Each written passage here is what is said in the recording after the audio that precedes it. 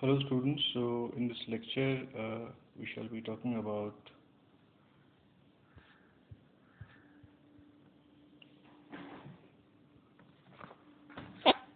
field effect transistors or FET.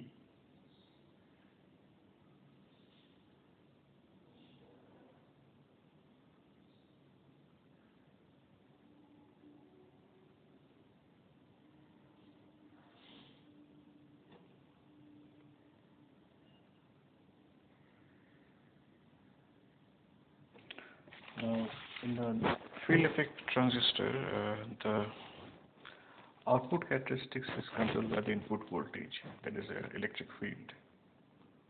So output characteristics is controlled by the input voltage,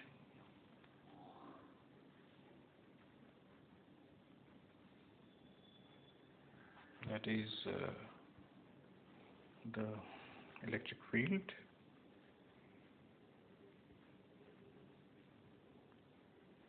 That is how this name field effect. Now FETs are of two types.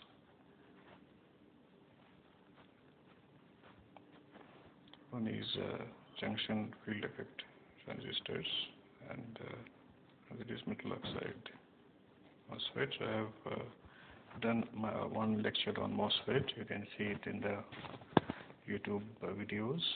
We will be focusing on this Jfet.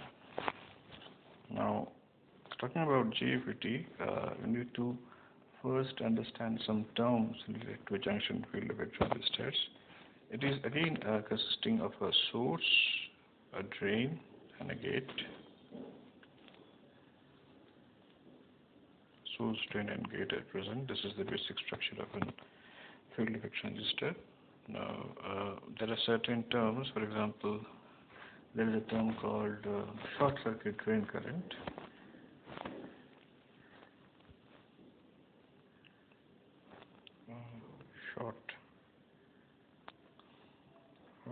Short gate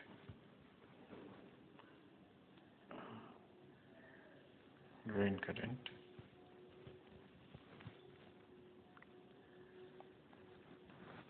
and it is called IDS.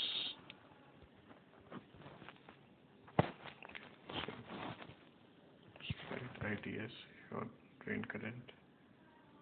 Then we have pinch off voltage, VP is the pinch of voltage.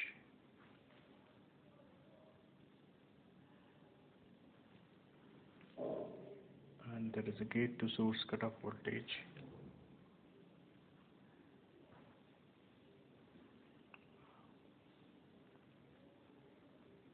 This is gate to source cutoff voltage. And now this IDSS is again is a measure of the gate, short gate, under short gate conditions. This is actually IDS. And the maximum gate current that one can get with the normal operation of Jfet. So it's like that. So now there is a normal operation. Now there is a maximum drain voltage also. So VDS max, as we have IDSS is IDS maximum value of the drain to source current. So similarly we have VDS max. That can be applied to, this is the voltage that can be applied to an Jfet, and if the voltage is more than VDS max, then Jfet will break down.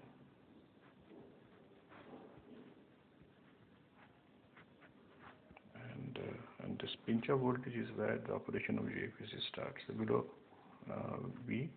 below VP there is no operation, no current.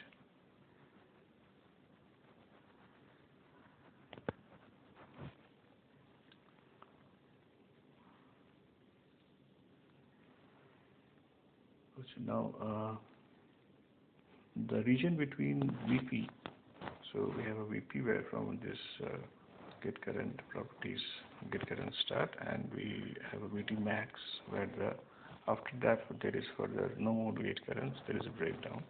So between VP and VDS max, the IV region is called the active region, or for the constant current region.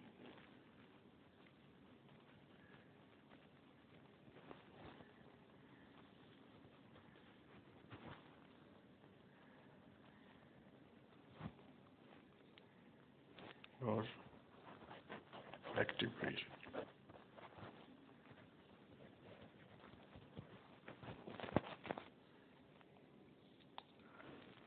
Now, as long as this VDS,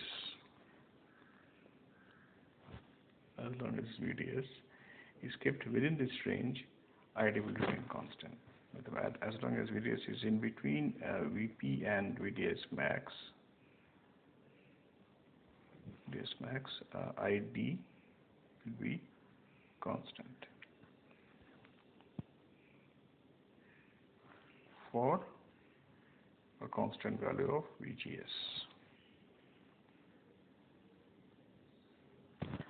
Wait. Now, what are the advantages of Jfet?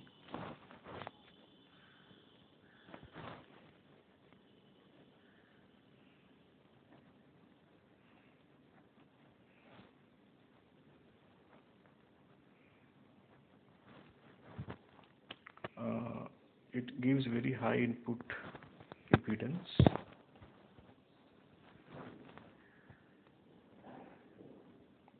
high ZI input impedance of about 100 megaohms. This permits high degree of isolation between the input and output circuits, so it leads to a high degree of isolation between input and output circuits.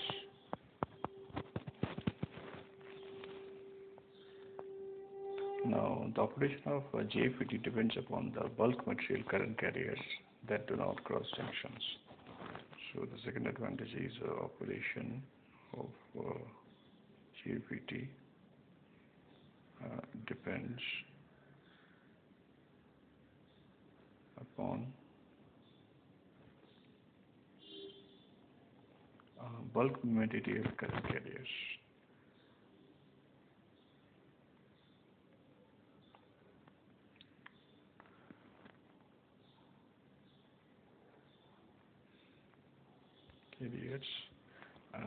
That do not cross the junction. By bulk material current carriers, I mean electrons and holes. There is electrons and holes that do not cross the junctions. Therefore, the inherent noise of the tubes do not cause the issue. Therefore, the inherent noise of tubes due to high temperature operation and those of transistor due to junction transistors are not present in Jfet. So it actually reduces the noise.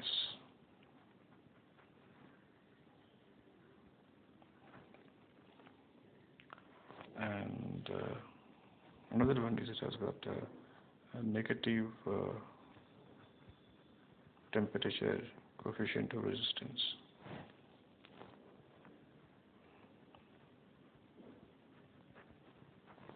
That means if we increase the temperature, the resistance goes down.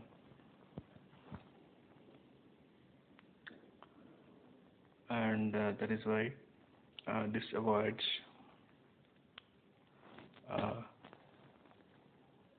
risk of thermal runaway. So avoids thermal runaway.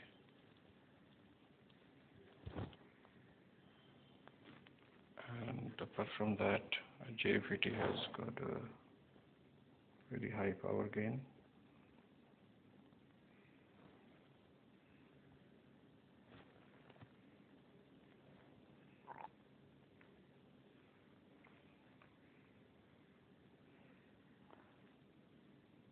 So this eliminates the necessity of using driver stages. Eliminates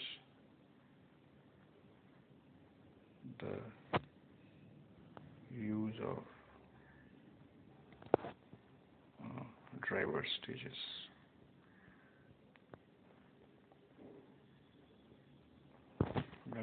Secondly, in Jfet has founder size.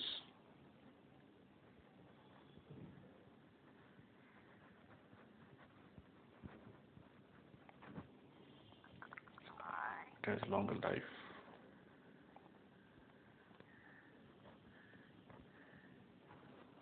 And high efficiency.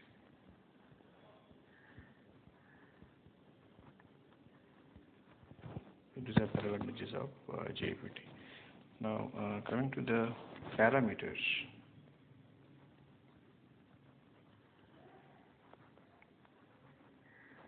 of Jfet, and based upon which the property or the efficiency or workability of Jfet is decided. Firstly, you have AC drain resistance.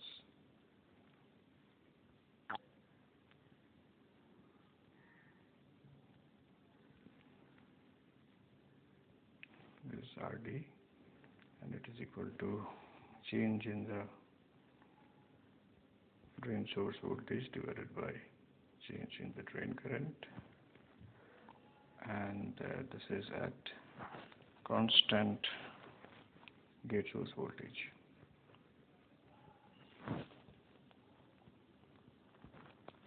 So this is the first parameter. The second parameter, okay, now the drain resistance, I need to say something on it. The drain resistance of a Jfet has a large value, as we have already seen. It's about 10 to the power 10 kilo ohm to 1 mega ohm. This is the drain resistance, and if we have a resistance, say Rs, and the voltage across the resistance will be Vh is equal to Id into Rs. This S stands for the source. So this is the source voltage, and we can have VGS is equal to minus IDRS. This is flows in the opposite direction, and we can write the drain current IDR is equal to IDSS 1 minus VGS by VP whole square, and we can also write VDS is equal to VDD minus ID RD plus RS. So coming again, so a voltage gain in Jfet is equal to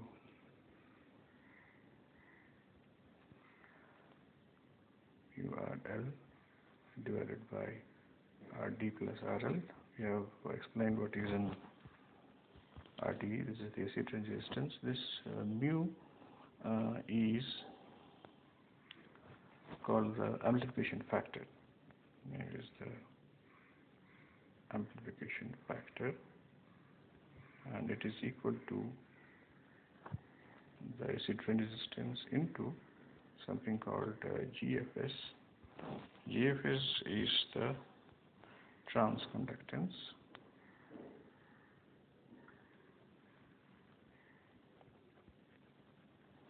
and GFS is actually equal to the ratio of ID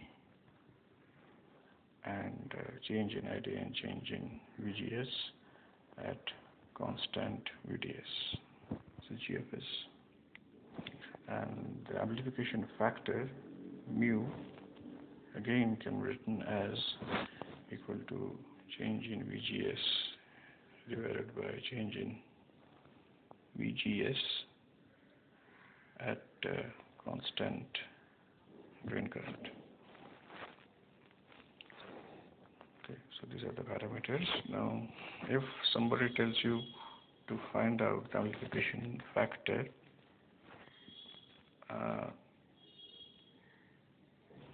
suppose someone tells you that amplification factor is 100.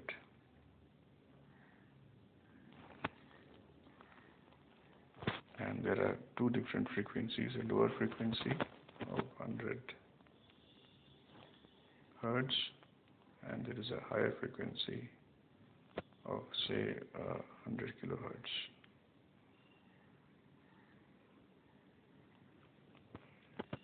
And there is a feedback factor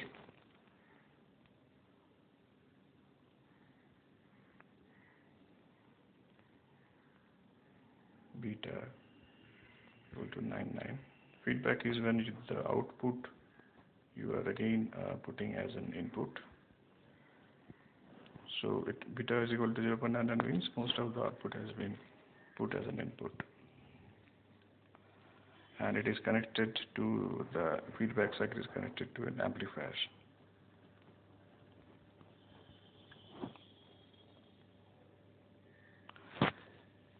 Then there will be a lower cutoff and upper cutoff frequency. So the efficiency of the lower cutoff frequency AF is equal to A open loop gain divided by 1 plus open loop gain into beta.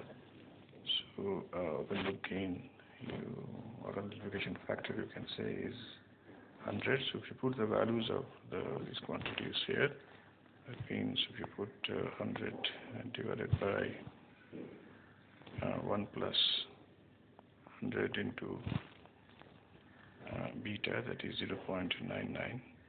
So the value turns out to be equal to 1. So this is the amplification or voltage gain with respect to the frequency.